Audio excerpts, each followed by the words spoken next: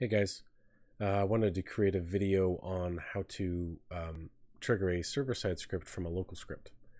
This can be very useful if you're maybe updating your database with current updated currency values for the user that clicks it, or maybe you trigger a different action server-side based on a user's action. Okay, so I'm in Roblox Studio now. I'm just going to jump into a flat terrain map here, and then we'll get started.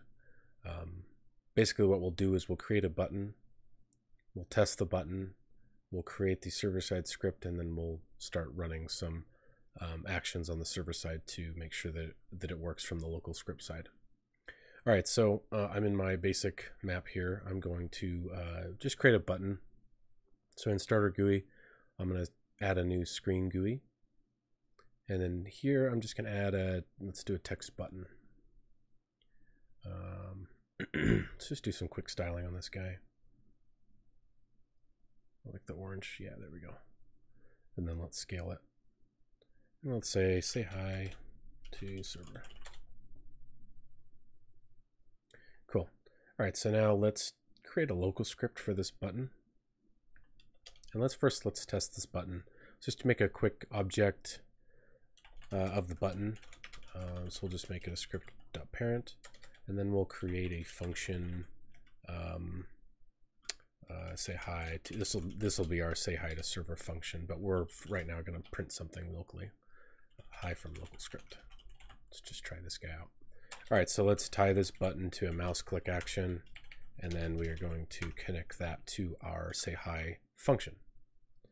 I'm going to leave the parentheses out because I want to send the default parameters to this function, and this will be used later for when we pass in the player. All right, so let's try this out. This should just print something in the console. Cool. Hi from LocalScript. All right, so that works from the local script. Now let's do some server stuff. But first, I need to create a couple more things in my local script. Basically, this is going to be the way that the local script and the server script are tied together. So what we're going to do is create a replicated storage object. You could do something like RS, but I'm just going to type it out because it's easier to read for the video. We're going to do game. We're going to get the replicated storage service, put that into an object. We're also going to just create a say hi object that's the replicated storage, and then we're going to grab it's just going to be a say hi command. Yeah, let's name it that. It's just going to be a say hi command within replicated storage. Okay, so now instead of just printing something out like this, let's do what we need to do is what's called a fire server action. So what we're going to do is we're going to use our say hi object that uses this string as its name, and we're going to use this in the server side script here in a minute, but we're going to use this object to fire the server event. All right, so now that that's created, let's go into our workplace. Let's create a new folder. I usually like to throw my scripts into a folder. We'll just call this one functions for now. All right, so in here, my functions, I'm going to add a new script. And in the script, we're going to do a couple things. We need to access the replicated server storage service again, and then we also need to create a remote event. So let's get going on that. I'm just going to do the same thing. Replicated storage, equals game, and we're going to get the service replicated storage service. All right, and then we want to create a remote event object here. So I'm just going to do say hi event equals instance.new, and then we're going to make it a remote event, and it's attached to the replicated storage object we just created. And then we're going to name this event, and this is very important that you name this the same thing that you named that we're putting into this object here, because this is how they're going to connect to each other. This also saves you the step of having to come over here and add a new object into your replicated storage manually. So this will take care of that for us. So now let's make a function on the server side. Let's just do say hi from server, and we're going to pass in the player as the parameter here. And what we're going to do is we're going to do print.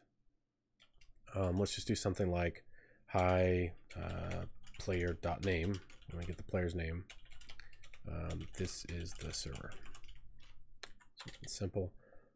And then here, this is where you would do like your logic if you were to add more points or money to the user on the server side.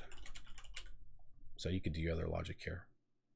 Okay, so below this function, we need to create a listener event that we connect to this function. So how we do that is we're going to do our say hi event object again on server event. We're going to connect it to the say hi from server function that we just created. And again, I'm going to get rid of my parentheses here from that function because I want to pass in the default parameters that this comes with. Okay, so let's see. We've created everything we need here. Let's go to LocalScript say hi command. Let's make sure we have that in here. Perfect. Okay, so if this works, we should have a nice little string come out of the server side. So let's hit play. Let's try it out.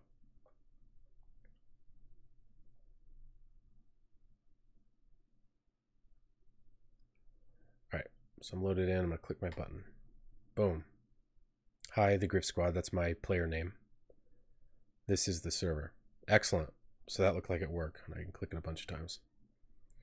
So this is a very basic version of this, but you could do all your logic in here. You could do some